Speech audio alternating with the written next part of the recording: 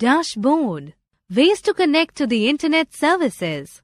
Internet services enable the user to access and gain information through the use of the Internet.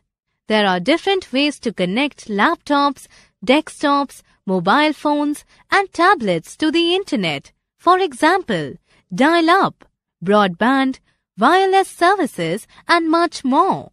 Let us learn about them. Dial-up.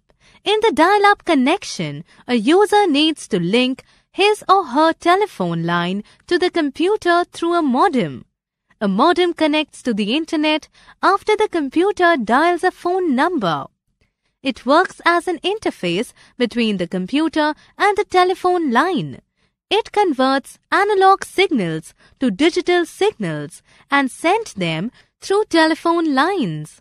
In order to connect to the Internet, during this linking, you cannot make or receive the telephone calls.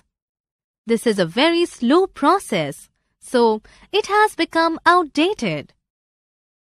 Connecting to dial-up on Windows 7. The steps to connect to dial-up on Windows 7 are as follows. Step 1. Open the Start menu and select the Control panel. Step 2. Click on the Network and Sharing Center.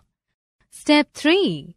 Now, click on the Set up a new connection or network.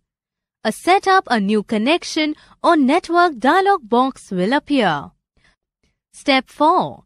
Click on the Set up a dial-up connection icon and then click on the Next button. A Create a dial-up connection dialog box will appear. Step 5.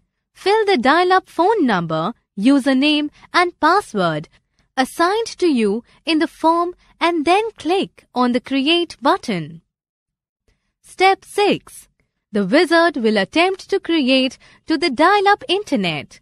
If it fails, then click on the Skip button and try to connect again when the telephone line is not busy. Once the connection is established, your computer should be online.